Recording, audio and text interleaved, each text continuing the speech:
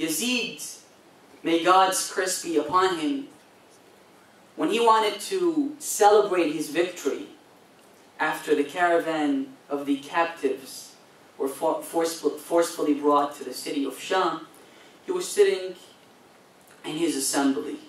And he had invited the ambassador of the Roman Empire and the Persian Empire, the different empires that existed back then. While he was sipping alcohol, the holy head of the Mawla, of the Master Imam Hussein, was inside a bucket. He used to drink from the alcohol and then pour the rest beside the bucket. The Imam's head was inside it, while he was beating the holy lips with an iron rod. It's a painful scene that was witnessed and experienced by Zainab alayhi salam and Fatima bint al-Hussein and Ruqayya bint al-Hussein, the daughters of Imam Hussein, and Imam Zayn al-Abidin. The ambassador of the Roman Empire was there. He said to him, "O Caliph, I have a question. I want to know whose head is that? And what kind of celebration is this? What are you celebrating?" He said, "Why do you ask?" He said, "Because I have to write a report, or when I return to the Roman emperor, I have to inform him of the reason of the celebration.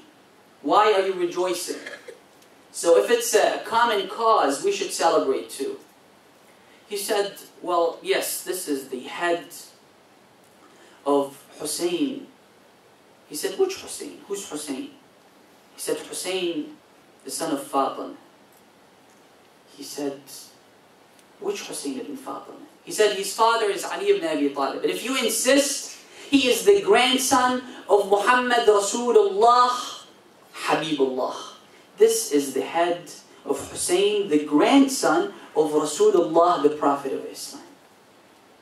Then he said to Yazid, "Oh Yazid, I am a descendant of not Jesus himself, but a disciple of Jesus. And because of this, many people travel long distances just to seek blessing from my presence. They come to visit me, to see me, and seek blessings from me. And I'm only a descendant of one of the disciples of Jesus.